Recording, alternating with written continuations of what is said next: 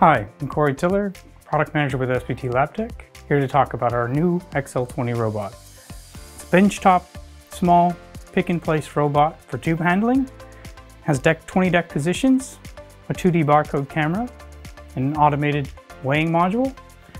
This is used mostly to take manual tasks off of scientists so that they can do more productive experiments, automating those tasks for walk-away use. So a lot of efficiency, a lot of drive in the business from a simple benchtop device. Pick, place, 96 format tubes, automate into data integration with your LIMS system, and weighing for inventory checks and product confirmation. You can find out more at sptlabtech.com.